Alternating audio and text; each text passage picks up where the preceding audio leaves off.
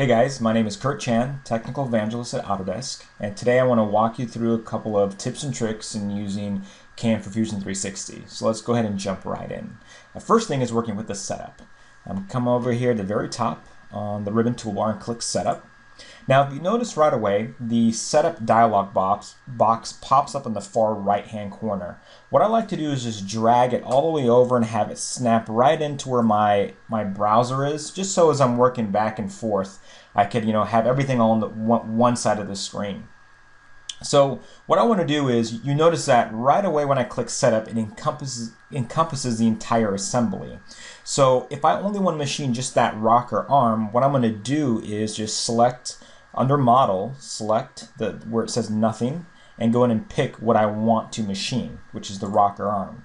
So the nice thing now is I can designate specific pieces, but what's kind of cool is that if I have multi-bodies or multiple pieces I want to machine all together, I can start going through and picking up other pieces to work with. So this is a new feature that we've added to specifically work with multi-bodies, but I just wanted to point this out to you.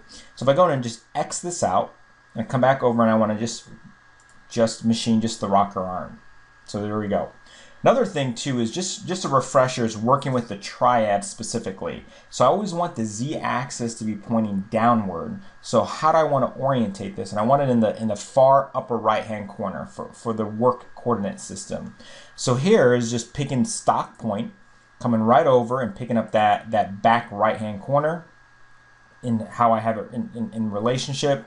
Now I'm going to say I want the Z-axis always to be pointing upward. So what I'm going to do is, if I pick the stem of the arrow, now pick a face that I want it to be perpendicular to, which is maybe that top face, it's now going to orientate it perpendicular to that face. If I click the head of the arrow, like for example for the green arrow, it's going to flip the direction of it for me. So just giving you an idea of how I want that to be orientated specifically. And then of course I can come back over to my stock. Once again, we have fixed size as well as relative size. Fixed, once again, is designating, let's say I have a piece of stock that's 2 by 2 by 2. I can just type those values in. Or for example, relative, meaning that, well, let me say for the top offset I want to be, ½ inch tall. And then for the side offset, I don't want any side offset whatsoever. So just to give you an idea of what those mean once again. The next piece I want to kind of show you is now working with templates. And I think this is really key because it actually can speed up a lot of time. So for example, if I want to set up a specific template in working with like the chamfer mill or a chamfer tool, what I want to do is come over here, and I already have it set up, and activating a chamfer tool, you have to have a 2D contour or go through the 2D contour operation. So if I edit this 2D contour that I have here, you can see that right away when I pick a chamfer tool, let's go and fire this guy right up, pick a chamfer tool, select, and right away under passes, it activates the chamfer operation.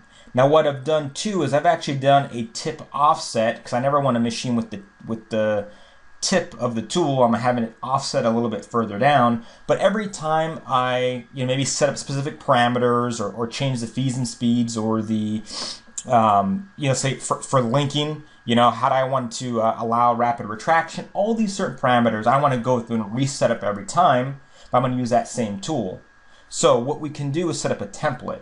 Now how this works is once I have everything specifically set up, if I right click on the operation, come all the way down to where it says Store as Template, what I can now do is I'm going to go and save this template somewhere. I'm going to call this chamfer tool. And let's say I picked a ½ inch chamfer mill.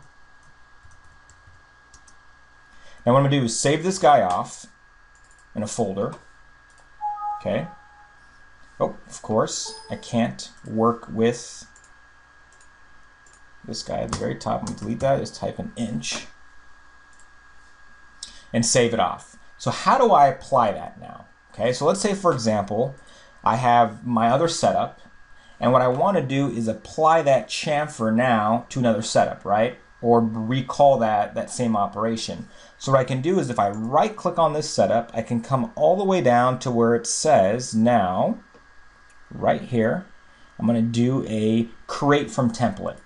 Now from the create from template, I'm going to go ahead and grab that template that I have, go ahead and open it up.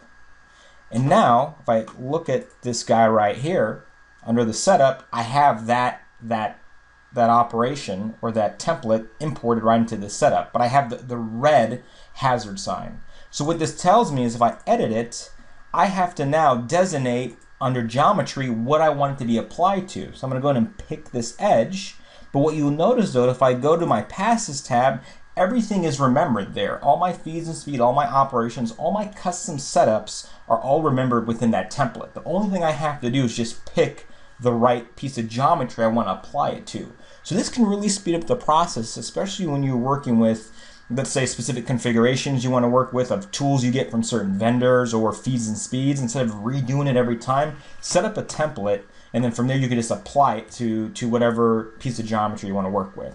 Find that really key.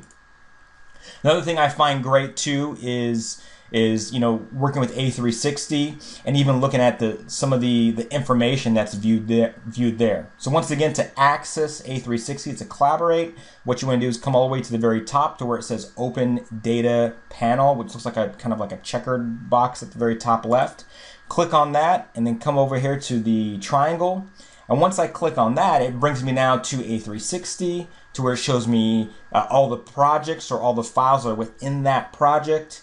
And now the nice thing is that if I actually click on the physical, let's say for example, a physical part here to bring up the viewer, what happens is that now I have the opportunity to actually, under the viewer, not only look at just the part and move it around, but if I have any type of CAM toolpaths applied, I can actually look at all the toolpaths in the viewer. So this is great, like if I'm on like my phone or an iPad or anything along that way to access my dashboard. I can actually preview all the operations that I've set up in the viewer for this part, as well as all the feeds and speeds and the tooling information. So this is just a great way to kind of communicate if you're at a job site, or if you want to communicate to a vendor and they're in that project working with you. They can actually look at all the things you've done, not only from just the part standpoint, but now the manufacturing standpoint of what you've done to try to machine this part. So let's dig a little bit further now too on the simulation side. Hop right back over to Fusion.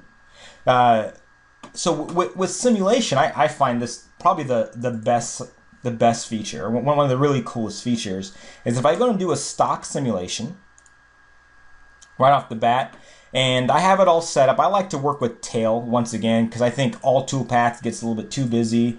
With tail, it's just going to tail through the operation as I'm going through. But one thing that's actually cool, if I go and hit play, one thing that we've done is, number one, we've actually incorporated something called the position bar. At the very bottom here, it's like a green timeline you can kind of see. But what you'll also see too is kind of increments as that I kind of hover over, which goes through the entire time lapse of this simulation. So telling me tool number 3, half-inch flat end mill. It's this setup. This is the machine time at this point. But you'll see all these kind of red ticks. And this is actually really important because as I'm moving through and I hit a red tick, what it's showing me is it says, hey, the holder collides with the stock at this time. So this is a great way to kind of take a look at exactly what's going on, what the issues are, and seeing if your holder collides with the stock, or even at this earlier point here, you can see I have a red tick of, maybe a rapid collision with the stock of the tool, as you can see right here. So I find this just, some great things to kind of keep in mind as you go through and you work inside of CAM for Fusion 360. Some great little tips and tricks on, hey, I can, look at collisions now with the holder to the stock. Some new cool things with A360, as well as you're looking at templates, which I find actually cool. And working with multi-bodies, you can select multiple things. So once again, thanks again, and hope this helped you out.